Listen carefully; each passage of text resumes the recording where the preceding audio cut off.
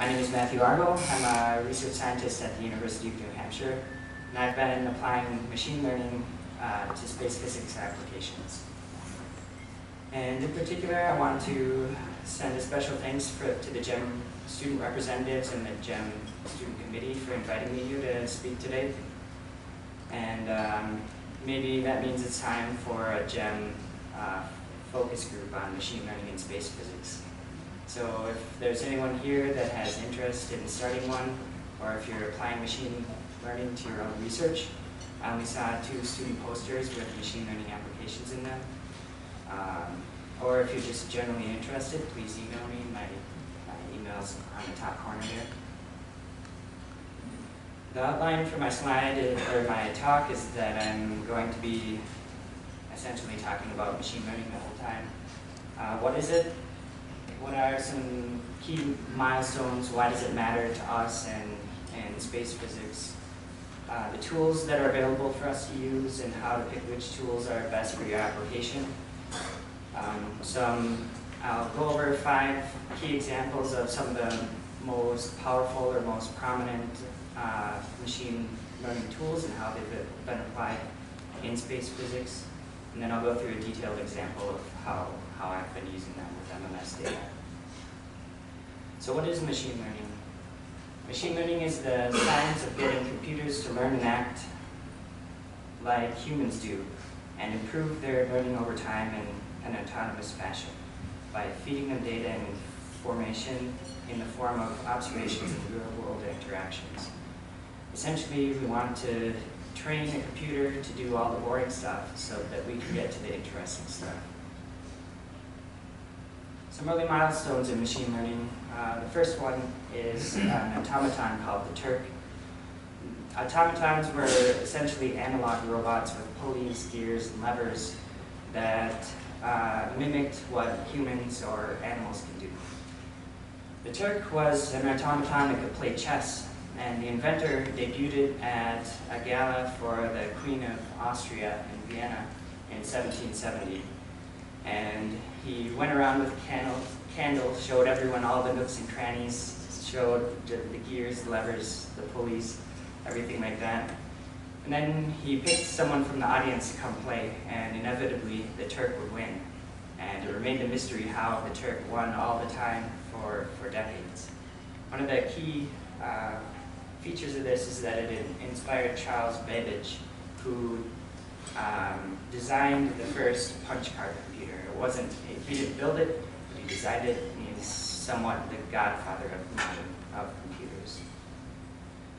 The first application of machine learning was done by Arthur Samuel at IBM.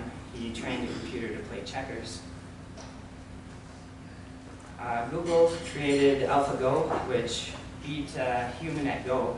I read an anecdote that if you put a chessboard on every atom in the universe, Go would have more combinations of moves than the total of all of those chessboards. So training a computer to beat a human at Go moves us closer to more Terminator-like video game characters that can process very, very complex situations. I like this picture because you have the world champion at Go there, sort of playing for his life. And then you have this guy here, who's just the interface between the board and the computer. He looks sort of bored and like he doesn't know what he's doing. Another milestone is that Google created an artificial brain. They fed it a bunch of YouTube videos and didn't tell it what to learn. It just learned whatever it could by making connections between the videos. And go figure, after looking at thousands and thousands of videos, they discovered that it liked watching videos of cats. So this is important because it showed a machine actually learning like a human, not just processing data like a human. So what does this matter for us in space physics? This is just a snapshot of all of the data that MMS has taken up until a few days ago. It currently has 9.4 million files and 152.6 terabytes of data in just 4 years. And imagine if MMS lasts for as long as cluster of MS. This is an incomprehensible amount of data to look through if you're just getting into the field. And these pie charts show how much level 2 and level 3 data, the science quality data that everybody uses, the amount of diverse data that we have. To put that into perspective, the first results paper from MMS led to 10 additional papers, all on just a few milliseconds of data. So machine learning, trying to find that milliseconds worth of data in 152 terabytes is a daunting task. Machine learning can make it tractable. Another reason why it matters is that it will allow us to design missions with more complex mission operation schemes. This is just one example of a NASA mission that is on their website. It hasn't been implemented yet, but they're sending essentially swarms of satellites to an asteroid. And the communications latency between the asteroid and Earth is quite large. So to make real-time decisions on sending what colonies of ants, these microsatellites, to which satellites, is a somewhat real-time decision that the communications latency would allow. And just the swarm aspect and the distance really requires autonomous functionality, and machine learning supports that. So what can we use? What tools are available to us, and how do we pick which one to use? Machine learning is broken into 3 different branches: supervised learning, unsupervised learning, and reinforcement learning. In supervised learning, you have a predefined target variable, so you know what your answer is ahead of time. And then you have all of the data, and you want to create a mapping function that maps the data that you have onto the answer that you want. And then you apply that mapping function to new data to predict events. Supervised learning can be broken down into classification and regression. In classification, the output is a category, like a color. In regression, the output is a continuous variable, like a probability. For unsupervised learning, there is no target variable. And so you have all your data, and you want to learn something about your data. Unsupervised learning can be broken into clustering and dimensionality reduction. In clustering, you give the machine your data, and you want it to group the data together by common features. It forms clusters that make your overall data set larger to interpret. Dimensionality reduction, the machine essentially looks for the dimension of all of your parameters that varies the most. And you pick the dimensions of your parameters that have the most variance, and you analyze those and can ignore the rest of them. So it turns a large data set into a smaller data set. Reinforcement learning, machines face game-like situations. So for each decision that the computer makes, it's given a reward or a penalty. And the goal for the machine is to maximize the reward that it gets. The programmer dictates the reward policy, but it doesn't dictate what the solution should be. And so the machine essentially is playing a game to maximize its reward. So what you want to learn dictates how you should try to learn. To pick which of these methods is best to use, there's this handy flow diagram. You can take what you have in mind for your data set, walk your way through this diagram to find your starting point. When I first started, I started here at start, obviously, worked my way down, and eventually got to tough luck. So I had to rethink what I was doing, reanalyze my data, and come back with a new approach. The tools that are available to us to use are mostly Python mostly Python and R. And there are packages for data handling to prepare our data, machine learning to learn about our data, and then these to visualize our data. And as a shortcut to data handling and data visualization, you can look at these packages in Python, HelioPy, SunPy, AstroPy. There are several more. They'll make that easier, so all you have to do is worry about the machine learning aspect of things.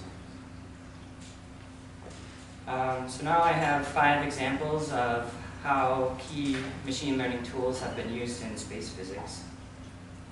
The first is decision trees. Decision trees are a form of supervised learning that are good at both classification and regression. And remember that in classification, your target is a category. So what category does your data belong to? For regression, your goal is to identify the probability that your data belongs to a certain category. And it's easy to interpret because it follows a simple if-then-else rules. So starting with all of your data, it breaks your data up into chunks and makes decisions based on what it learns.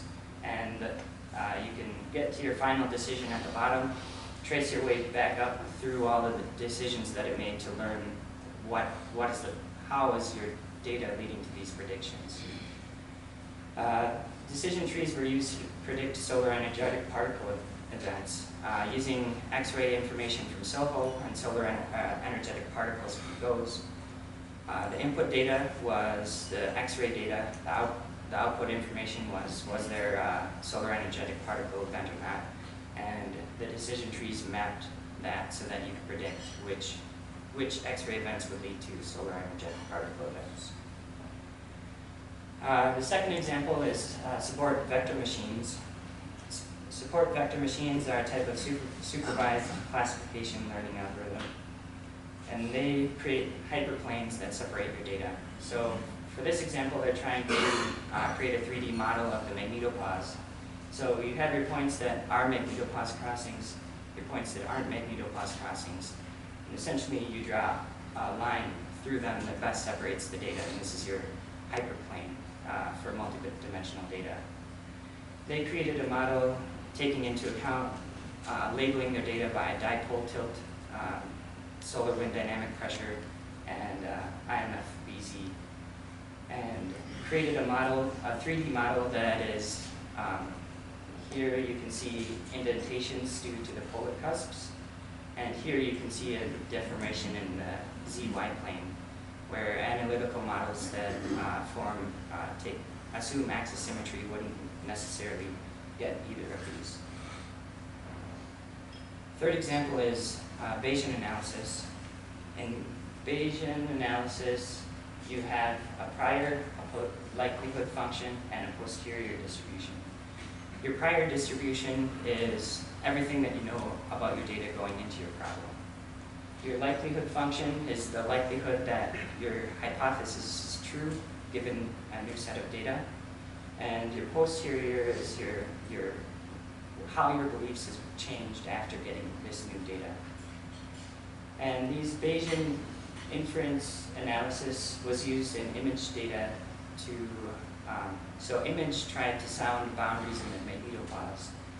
And these enhancements in power here, these discrete lines, are indicative of the boundaries, but you can see that they don't really stand out above the noise very much. So given the prior distribution of what they knew about the noise of their instrument and the distributions of the signal that they're looking at, they can extract signal from low signal to noise data. Our third example is a hidden Markov model, which I guess is best described through example. In a hidden Markov model, what you want to learn is sort of hidden from you, and you need to make an inference from the data.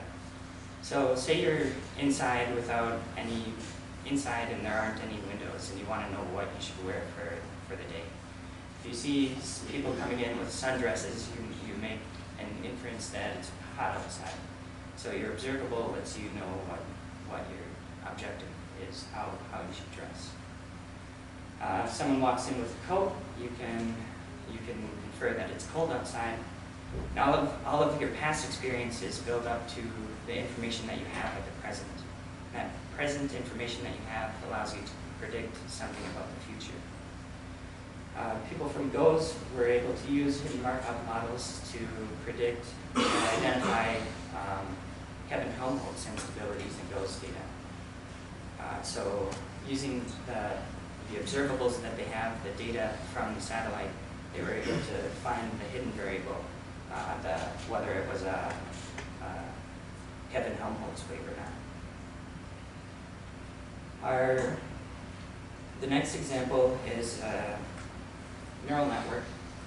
A neural network is a set of neurons that mimic the brain's processing capabilities. So you have your input data, you feed it to a set of neurons. They apply a gain and an offset and interlink the data and pass it further down into more sets of neurons. Finally, they output what the prediction should be. So a neural network was used with Themis data to predict the state of the inner magnetosphere. Given SIM-H as an indicator of what phase of a substorm you're in, they used Themis data, the sparse Themis data in neural networks to map out what the density in the inner magnetosphere would be at each phase of the storm. So going into the storm, you can see the density profile, and in the center of the storm, the density profile changes, and then in the late recovery phase, you can see that too. So now I'll get into detailed examples of machine learning and using MMS data, and I'll use the tools that I just introduced in a more complex manner to create a model for predicting. Before I get into it though, I need to outline the problem, and so I'll discuss selecting burst intervals with MMS data. The goal of MMS is to study the microphysics of reconnection. Magnetic reconnection drives the flow of energy throughout the magnetosphere. So if you take these solar wind magnetic field lines in gold, imagine that they're flowing forward towards the magnetopause. They combine with they break and reconnect here with green magnetosphere field lines. So the Earth's field lines open up, allowing the energized plasma from reconnection and the solar wind particles to enter into the magnetosphere. The reconnected field lines in purple convect into the magnetotail. The buildup in magnetic pressure compresses the tail. We get reconnection in the tail, magnetotail. That reconnection restores magnetic flux and the energetic particles into the inner magnetosphere, and the cycle repeats itself. And this global flow of magnetic energy is triggered by the microphysics of the electron diffusion region here in the center of the reconnection region. Before MMS, only about 3 confirmed EDR events had been studied. And so identifying and studying reconnection was important. To do this, MMS designed its orbit to spend the most time where reconnection is occurring, and I'll be considering the magnetopause. So throughout the entire MMS orbit, it's getting low-resolution survey data. And then the science region of interest is where we spend most of the time around the magnetopause. Within this ROI, MMS we can trigger burst events to get high-resolution data. But we only have 43 minutes of burst data per day, roughly. So, and we only have a little amount of time to select that data and get it to the ground before it's overwritten again. So, selecting the right 43 minutes in this orbit is very important to achieving MMS mission goals. One way that it does it is through the scientist in the loop. The scientist in the loop looks at all of the low-resolution data and tries to identify magnetopause crossings where these EDR events are likely to occur. And if you're overwhelmed by the density of information in this plot, you have a tiny idea of what it's like to be the CITO for a day. The CITO loop changes every week, and their goal is to make these selections. So the second to last panel here is the onboard automated burst trigger selections. Whereas the bottom panel here is what the human CITO has selected. You can see that the onboard burst automated selections aren't doing very much, and that the CITO has to spend a lot of time making a lot of different selections. We want to reduce the amount of time that the SIDL takes by applying machine learning algorithms. MMS has 3 methods to select burst intervals. I just talked about the human, and I introduced the automated burst triggers. We have the ability to change these burst triggers to better identify events, and Bill Patterson is working on those. I'll show us a couple slides. But mostly I'll be talking about the ground loop. The ground loop uses all of the data available to the SIDL and applies machine learning algorithms to it to make the selections. So getting into the burst triggers, our high resolution data is summarized in just 10-second segments called trigger data numbers. These trigger data numbers we can apply an offset and a gain to them to prioritize some parameters and deprioritize other parameters, depending on what we're looking for. So just as an example, here's our table of triggers in the magnetotail and on the day side. And the left column in each table is the parameter, and then the right 2 columns are the gain and the offset. And so we've been playing with these to best identify try and identify EDRs in different regions of space. And applying them to data in the magnetotail, this is an electron diffusion region event, our first EDR event in the magnetotail. You can see the SIDL selections here, and these predicted selections here, and you can see that our tuned burst triggers were able to select this EDR, so they're getting better. Our second example now gets into the ground loop. Our first application is neural networks applied to the SIDL data to try and make predictions of the magnetopaws. What we're doing is we're taking data from the MMS Science Data Center, where all of our data is stored, pre-processing it, and then using it as a training data to the model. EVA is the tool that the SIDL uses to make selections. Those selections are at the SDC, and we can access them through the MMS mission events page. These mission events allow us to separate the data into magnetopause crossings and non-magnetopause crossings. So training our data with that using neural network, we can create our final model. So then we apply our model to new data to try and make predictions that the SIDL can use to better select, to reduce the amount of time that they're taking. So we go through the same pre-processing of new data, plug those into the final model, and the final model makes predictions on whether the data is a magnetopause crossing or not. That data gets sent to the SCC, where it's made available to the SIDL to influence their selections. Eventually, we would like to have a model that's good enough to hopefully replace the SIDL and automate this process. Here's an example of, on top is just one parameter. And what's interesting here is the green vertical bars where the SIDL has made selections of the magnetopause. The bottom panel is the same parameter, and the green boxes here are the predictions made by the SIDL, or by the algorithm, the automated algorithm.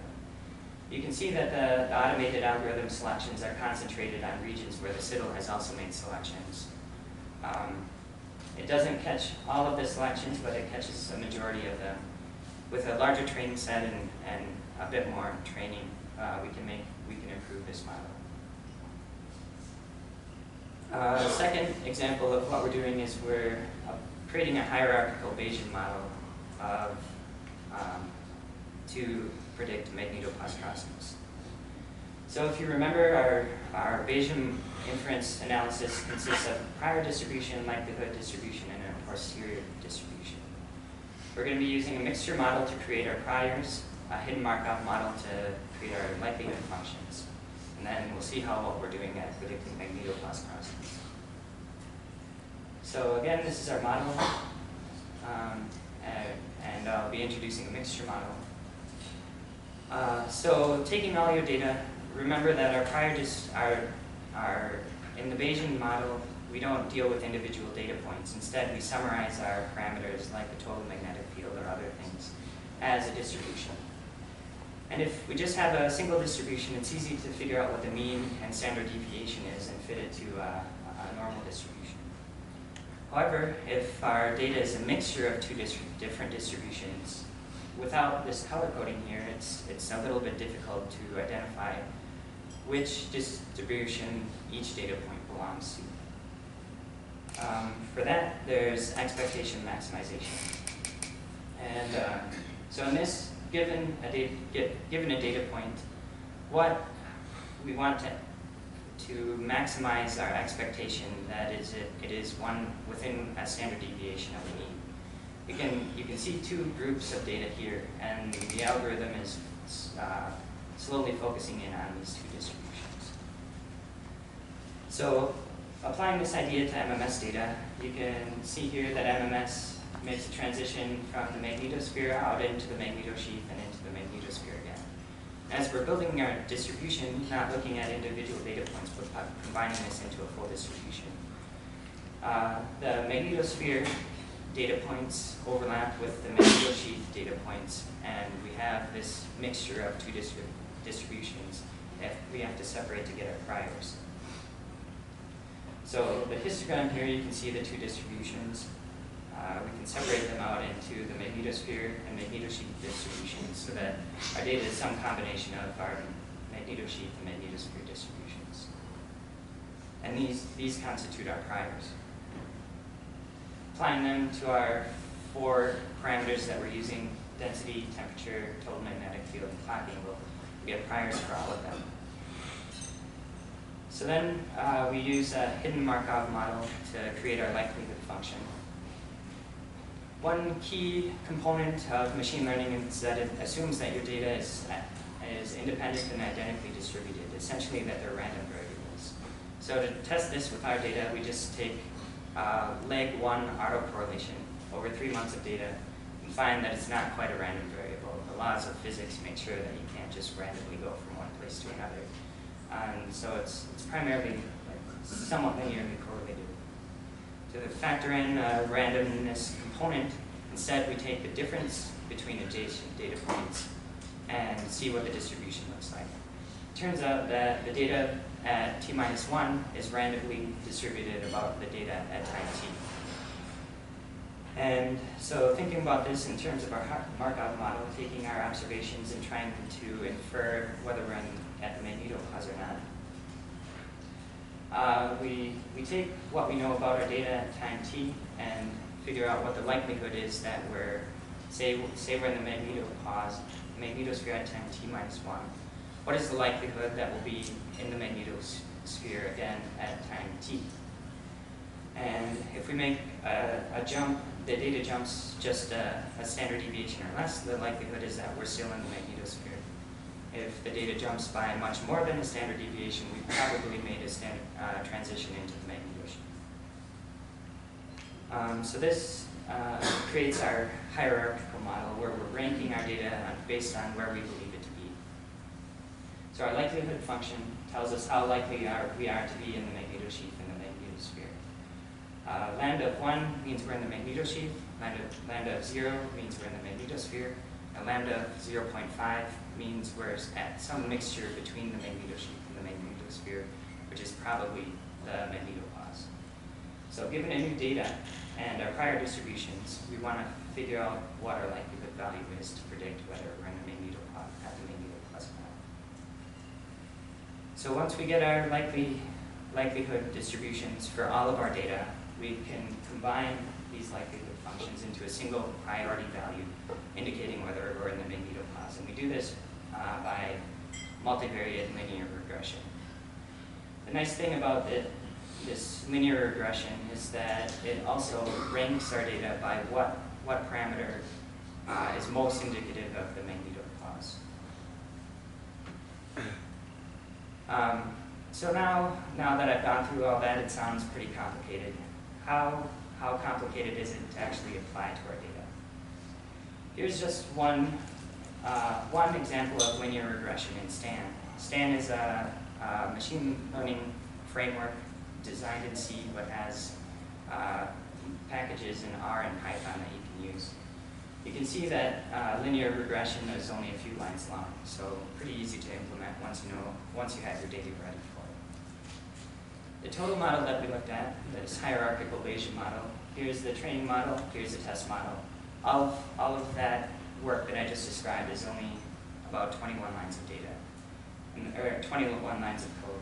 The difference between the training model and the test model are just a couple lines picking the training data versus the new data. So it's really easy to get into machine learning. It's easy to apply it to your data. Stan, Python, R do all of the work for you. Now, the results of our model, keep in mind that the CIDL knows a bit more about our data than the model does. First, and in addition, the CIDL changes from week to week, so the internal biases that the CIDL has about what they think is important also change. Furthermore, the CIDL knows that we only have a certain amount of data that we can downlink, so they select portions of magnetopause crossing sometimes, or retrain their model to select all of the magnetopause. Here's one example. Our 4 parameters that we use for training, the likelihood functions that indicate for each parameter that we use how likely are we to be in the magnetopause, and then the scalar priority value that determine our selections. The blue bars on the bottom indicate what the CIDL has selected, and the gold bars on top indicate what our model has selected. And just focusing on, priority of 0 means we're in the magnetosphere, priority of 1 means we're in the magnetosheath, and then some value in between indicates that we're in the magnetopause. This gold line here that you can see deviates away from our selections, that's the clock angle. You can tell that our model isn't weighting the clock angle very much because there's no selection here. The black line here that you can see an initial transition where the value of the most selection occurs is the total magnetic field. So we can see here that the model is weighting the total magnetic field pretty heavily. And then the plasma temperature and density transition more towards the edge of our selection. So the plasma parameters aren't being given as much weight as the total magnetic field. And whereas the CIDL selections are focused more around the region where the density and temperature are transitioning, so paying more attention to the plasma than the field. As we improve our model, we'll incorporate more than just these 4 parameters, and maybe more weight will be given to the plasma transition in addition to the field transition. I have just a few more examples from different ROIs. This is the same view of a new ROI, and again, the model selections are focused around regions where the CIDL is also making selections, and not making selections in between where there's obviously no magnetopause. One more ROI, and another ROI. Still, the selections are overlapping what the CIDL is doing. And then 4 more ROIs with just our predictor value. So how do we summarize this? Our model is selecting magnetopause crossings on a point-by-point basis, not selection by selection. Our model is selecting the magnetopause when the CIDL is selecting the magnetopause 66% of the time. It's not selecting the magnetopause when the CIDL says there's no magnetopause there 90% of the time. So overall, it's doing fairly good. On a selection by selection basis, because how they're making selections is different. If we change this instead of point by point to selection by selection, I feel we'd be doing a lot better for our model. So our model summary is that we had a mixture model to identify what our prior distributions are, what we believe the magnetosheath to look like, what we believe the magnetosphere to look like. Just sort of similar to what we do in our daily analysis. After looking at many plots of data, we can identify just from the time series what the magnetosheath and magnetosphere look like, because they look different in our data. So that component was built in. Then we built our likelihood function, how likely are we to be at the magnetopause, combined them for each parameter into a single predictor. That's all I had for the presentation. My summary is that maybe machine learning is being used more and more, both in space physics and in industry and everywhere else. And it's getting better and better at outperforming humans at simple tasks. So we can take all of our event discovery, automate that so we can spend more time analyzing and making new discoveries. The impact on machine learning in human physics is also growing. As I showed before, it's helped out in all regions of space, from the sun to the Earth and into the atmosphere. And I didn't look at astrophysics papers, but probably into the outer reaches of the universe too.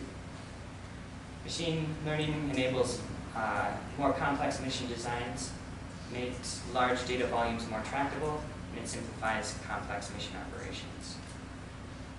Machine learning in particular is helping us with MMS select the data that we need to achieve our mission goals.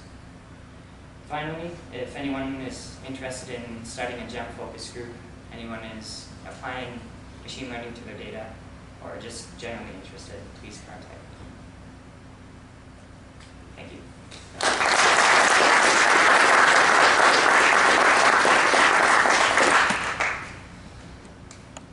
Any questions?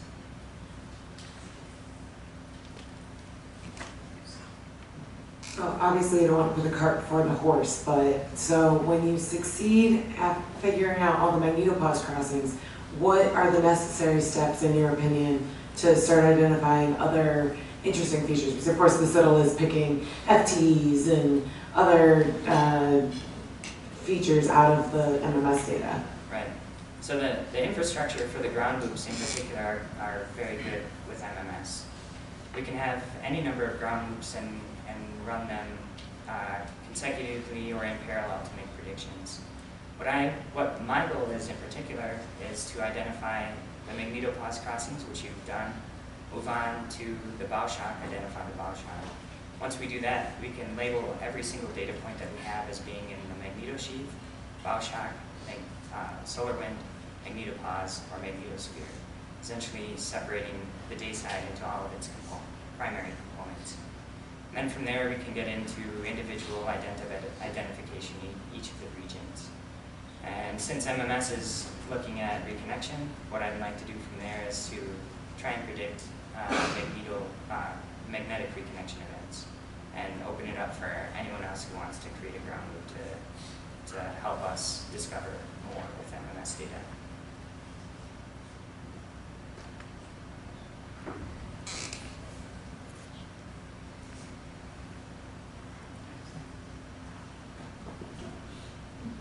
I wanted to comment on one thing, which I also tried to articulate in this meeting.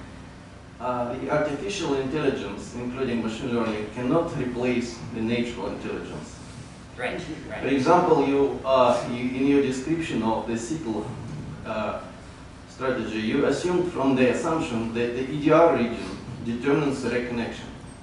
It's a very big question whether the EDR either controls the reconnection rate, which was proved to the opposite in 1998 by Shane Drake. It is even more questionable whether EDR determines the onset of reconnection. It is definitely not true in magnetotail. So please be cautious in using machine learning. Machines are not thinking. Right. So the goal, in order to determine how important the EDR is, to first find the EDR. And that's what my goal is.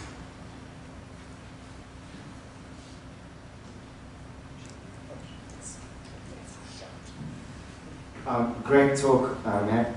So for some of the new students or people entering into GEM, what would you say some of the most interesting new algorithms and new problems would be for machine learning to be applicable? I guess the key feature of machine learning is that it can be applied to any study. So since I've started this, all of the proposals that we write, all of the work that we do involves some level of event discovery or data analysis.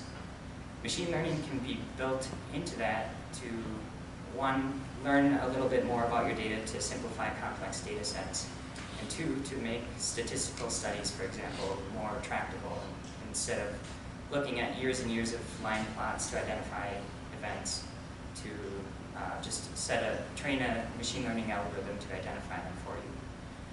And this allows us to get to our primary analysis, our results, a lot faster. So pretty much anything you can build machine learning into.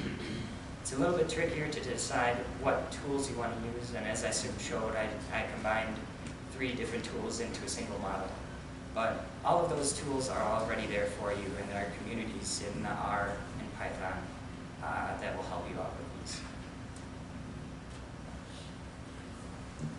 So, great talk. Sort of maybe touching on some of Misha's question, I wanted to get your opinion about machine learning and discovery. Right? So, let me pose a thought experiment. So let's say MMS, instead of being launched in 2016, was launched in 1977. Yep. Right? And we didn't know about FTEs then. Right? So if you sort of look at the data and you're looking for an EDR, but you don't know FTEs exist, and you train it to use machine learning to train it to find EDRs, would it just completely miss FTEs and therefore would we never have discovered them? Or how does that interaction work? It depends on how general your model is. So instead of biasing our model in terms of trying to identify EDRs directly, we've been trying to identify the magnetopause. And within that subset of magnetopause, there's a subset of EDRs. And since we didn't know what the EDRs looked like going into MMS, just by selecting the magnetopause, we have all the EDRs there for discovery. Once we find an EDR, we've found about 35 now, we can then start training machine learning algorithms to identify them in future data. So that's how I would have approached FTEs. The goal was to study the magnetopause and what's happening there. Once you find out key features of the magnetopause that are very interesting, you can train a model to identify FTEs later. And that's why all of this is very malleable. We have 3 methods of applying machine learning to our data. We can apply it to the burst triggers directly, or 2 methods, I guess, or to a ground rule. Both of these can be adapted at will. So congrats to MMS for their mission design and their foresight in allowing all this to be programmed in.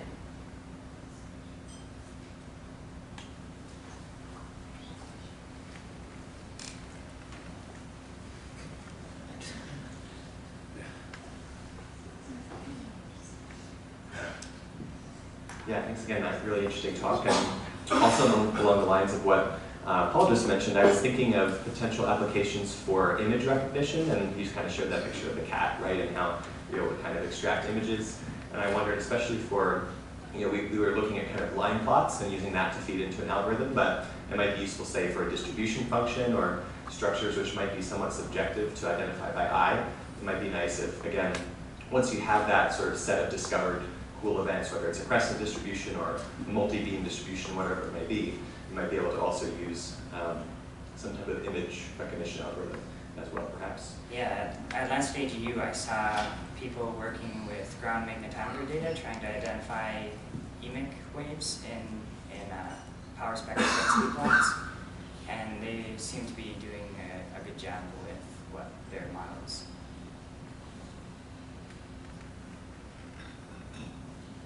All right, Matt, nice talk. I just would like to make a comment about this machine learning business. So yesterday I presented a postdoc student by Calgary University. His name is Taylor Cameron. His advisor is Brian Jackal. So we published a paper earlier this year at AGR using something called mutual information. So the idea is, I'm going to summarize very quickly the results. So he took all ACE data, almost 2 decades of ACE data, and he broke down the data by 2-hour intervals, and he calculated the solar wind, no shocks and no storms in the data, and he broke down the data by 2-hour intervals for each center, he calculated the face front orientation, and he used mutual information to, so mutual information doesn't give you a correlation between two variables, but it gives you the level of information two variables share between each other, right? It's not a direct correlation like a Pearson correlation. So what he found is that when the solar wind is frontal and aligned with the Parker spiral, he observed more geomagnetic activity just during quiet times. And the idea is that, so they think it's related to shear effects and viscosity of the solar wind interaction with magnetosphere. However, my point is, when he did a Pearson correlation, a simple analysis with over 300,000 data points, he found nothing, right? So just a bunch of points in a flat line. So there was information there, by using a more sophisticated algorithm, more sophisticated analysis, mathematical analysis, he was able to find things that were hidden in the data, right? I think it's time for the community to be open to new analysis. For example, last year, I gave this talk, the talk related to these results, and I got a question, why didn't you do a Pearson correlation? But that's exactly the point. We did, and we found nothing, right? So we had to find another tool in order to find things that were hidden in the data. Otherwise, you would have never known. Right. I'm not familiar with mutual information, but it sounds like a clustering algorithm. And clustering algorithms are able to make your large data set more tractable and pull out features that you otherwise wouldn't necessarily have seen. Yeah, exactly. That's exactly the point. Nice talk, by the way. So I'm excited that there's a lot of interest in this topic. We have time for only one more question. We encourage everyone who still has lingering questions to speak with Dr. Argall after the break. So I was intrigued by the program that concentrated on cats, and it makes me think, what Paul's question, so what is it that made the Google program like cats? So this is pretty interesting to me.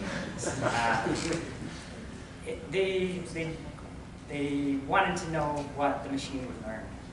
So they just fed it a bunch of videos and let it make connections.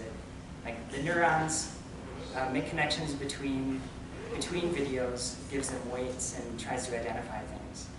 But when the network was done, when all the processing had ended and the computer said, I've learned everything that I could, they didn't know what the machine learned because they didn't tell it to learn anything. So to test what it learned, it's a little, that aspect is a little scary too, because say you're training a robot to act like a human by learning from YouTube, and you don't really know what's in the YouTube videos, you don't know what the robot has learned.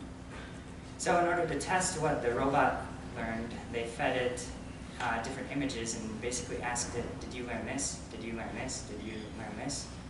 And because everybody loved cats, it learned about cats. They fed it a picture of a cat and it said, yes, I know what a cat looks like. They fed it also pictures of a human, and the machine said, yes, I know what a human looks like. So after it could identify a cat to 73% accuracy and identify a human to some similar percent of accuracy. Does that answer your question? Really? Could you pose it again then? Well, I don't know how, like if you program it to identify patterns or something, like that's the goal, yeah, so the thing about it has to have some motivation to find answers for particular problems. Yeah, so the bad thing about neural networks is essentially they're a black box. You don't know what connections the machine is making. You don't know what the weights are that it's applying. You don't know how it's making its analysis. So while the neural networks can make a prediction, you don't learn anything about your data into how it's making a prediction, essentially. And so nobody really knows what the computer did to learn, but assuming it's some type of clustering algorithm picking out common features and grouping all those common features together, you can extract all the cat faces from a video, all the human faces from other videos. I think we'll have to leave it there for now. Thank you again, Dr. Argall, for your